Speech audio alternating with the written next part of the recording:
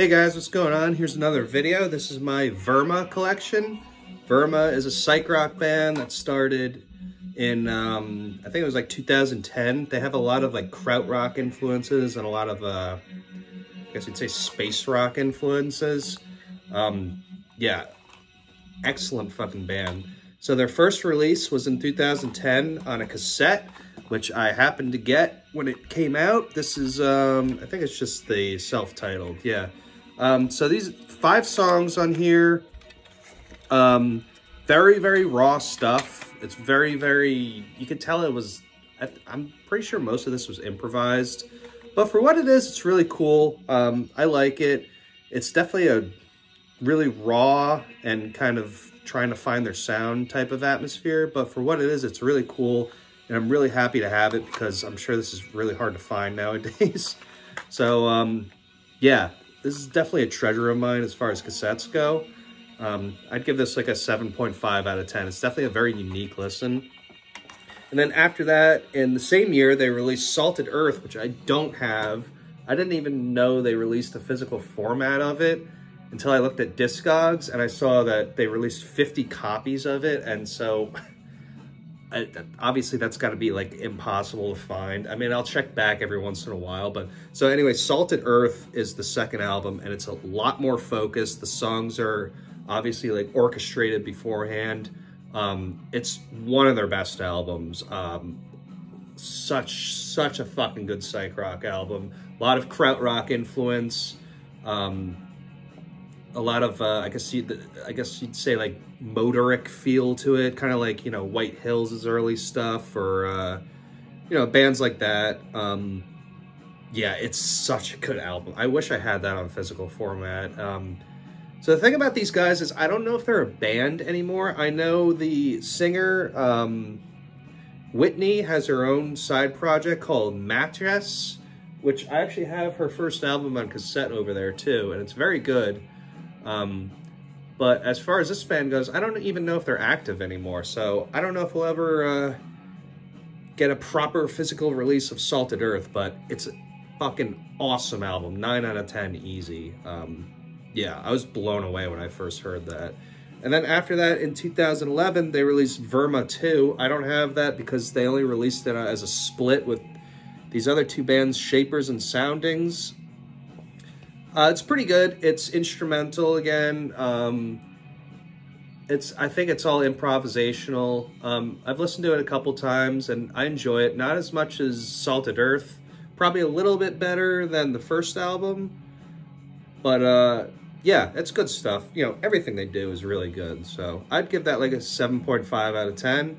And then after that, in 2012, they released Zoo, which I have on vinyl, or I think that's how you say it. It's EXU. I don't know.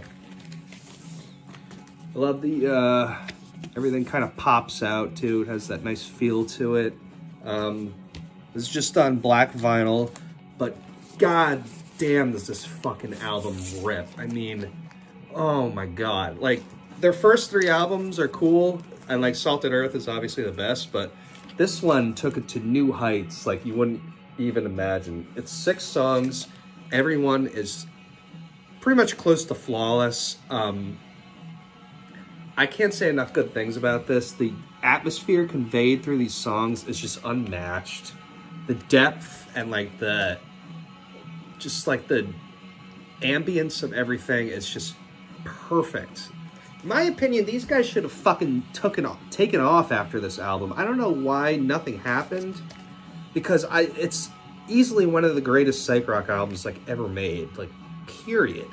Like not even like, it's not even a discussion. You have Ragnarok, which is like Krautrock, but like more of that like heavy psych with like just these amazing vocals. Moons, which is just completely spaced out. From Thunder, excellent song. Sakara. The build-up in that song, it's just like, oh my god. And then the last song is just so fucking awesome. Like, just cherry on the top of everything. I can't say enough good things about this album. This was This might have actually been the first vinyl I ever bought. I didn't even have a record player at the time, but I was like, this is so fucking good. I need to like just own this because obviously I'll get a record player at some point. But yeah, 10 out of 10, easy. One of the best albums ever made, period. And so then after that, they released in 2013 a little 2-song single 7-inch called Chrome. So side A is Ragnarok from EXU, and side B is Chrome, which would be a part of one of their later albums. And then, yeah, it's good stuff. I think this is like a, yeah, it's a cool little yellow 7-inch. This came out on Hozak Records. It's good stuff, good prelude to their future albums. And then after that, they released Coltan in 2013, which I have on cassette. Excellent album, awesome stuff to just put on in the background. It's amazing meditative music. I know they used to play a couple of these songs live. There's no lyrics. They made this entire album for a Vice documentary, I think, back when Vice was like cool. Something about like, I think it had to do with like the Congo or something like that. But yeah, it's great, amazingly written songs. This whole album's just amazing. Back in the day, my friends used to hang out and we would just have this like literally on repeat in the background. Like it's just a perfect like background music. And then in 2014, they released Sunrunner, which is, I guess, yeah, I saw them on tour after they released this album, or maybe it was like right before they released this album. I saw them in Philly at Kung Fu Necktie, and most of the songs they played were off this. This is a very good album. It's not as deep and profound as EXU, but I do appreciate it. A lot of the songs are kind of shorter. There's some kind of, I don't know, they're kind of varied because like the first 3 are, or the first 4 are very just kind of straightforward Krautrock type songs, and they're very, very good. And then Hologrammer is interesting, and Sacrifice reminds me of something that would have been on like their first album, which is pretty interesting. And then Sunrunner is a great song too.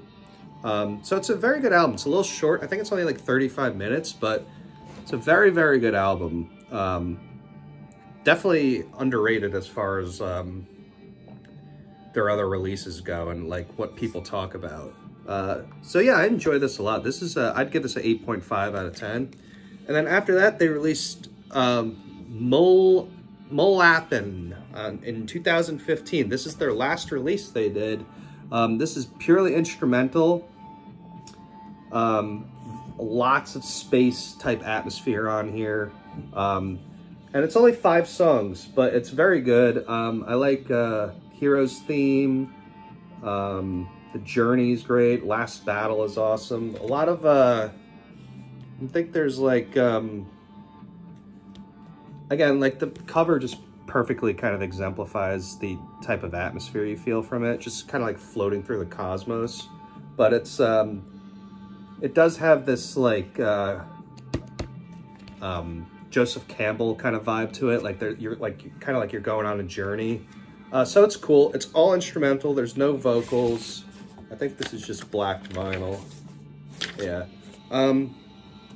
Yeah, it's a good album. I enjoy it. It's not, I don't listen to it as much as like EXU or Salted Earth, but it's a very good album. And that was unfortunately the last thing they did. Oh yeah, I'd give this an 8 out of 10. It's very good for what it is.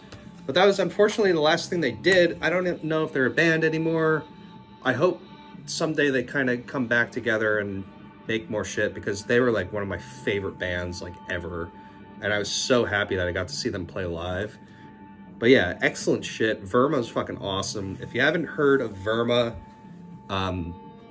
just fucking check them out, because they deserve so much credit and they've made so much amazing music. And I hope they're not disbanded, and I hope they're just kind of finding their footing. But anyway, yeah, that's my Verma collection. Hope you guys enjoyed it, and I'll catch you later.